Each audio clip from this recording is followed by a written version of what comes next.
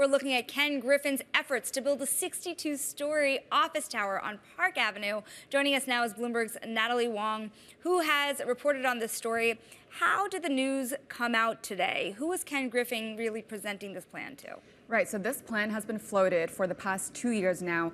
Today's announcement, which was announced at a power breakfast with Mayor Eric Adams in a Park Avenue historic landmark building, really shows that it's moving forward. They filed plans officially with the city, and it'll be Ken Griffin's personal investment into building one of the tallest new skyscrapers that'll be in Midtown Manhattan alongside Vornado and Rudin, two major developers in the city. And this will be for Citadel and Citadel Securities, the market-making firm. Now, what's interesting about this in terms of Citadel, Ken Griffin's own commitment to New York City? We know he's focused a lot on Miami, even London in recent years. He's kind of moved away from Chicago in a lot of ways. So what does New York mean in the scope of Citadel and Ken Griffin's larger empire? Right. It's a major commitment on Ken Griffin's part to remaining in New York City. I mean, think about the scope of this building. It's 1.8 million square feet. It's even bigger than what they had initially proposed 2 years ago because they bought air rights from nearby St. Bartholomew's Church and St. Patrick's Cathedral so that they can build even taller.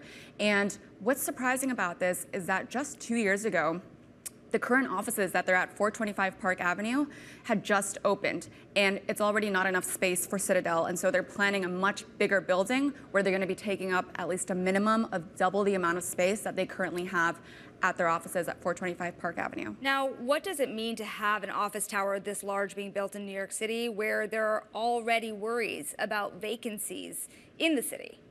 There's an incredible amount of vacant space in the city, but it really has been a tale of two markets. For the higher end, newly renovated, newly developed buildings, you see a lot of movement and high rents. And people want to be in those buildings with amenities like pickleball courts, like golf simulators, like restaurants. And then it's a big contrast to nearby 3rd Avenue, where there's a lot of empty buildings, and those owners are going to have to struggle to figure out how to attract tenants. What happens to these offices as new offices are being added to the market? When you cover the lending landscape and the investing landscape here, are these kind of left for dead?